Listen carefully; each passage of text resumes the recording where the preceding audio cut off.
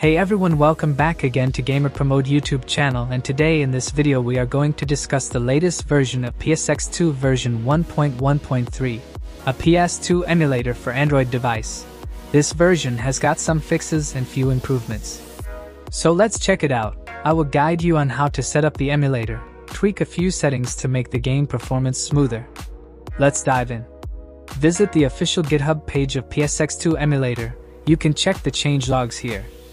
Download the version 1.1.3 from the Assets section and install it in your device.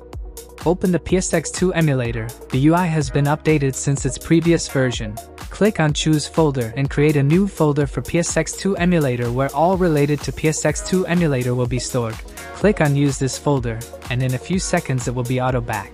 Next, to add game folder, click on Choose Game Folder and select the PS2 game folder where you have stored all your games.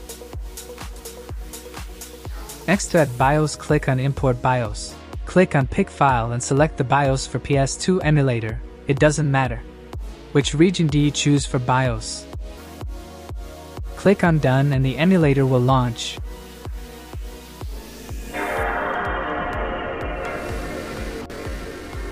Click on the hamburger menu.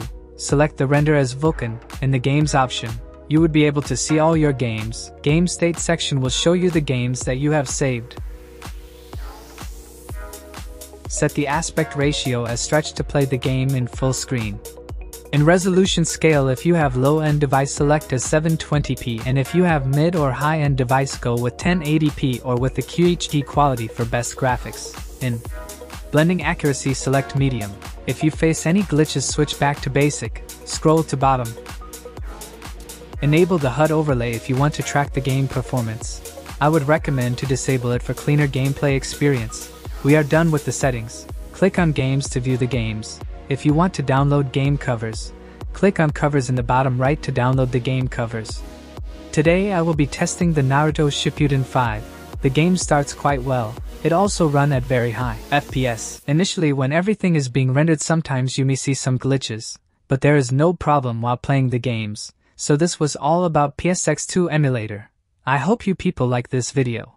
If you have, then make sure like the video, share, and make sure to hit that subscribe button. Thanks for watching this video and have a nice day.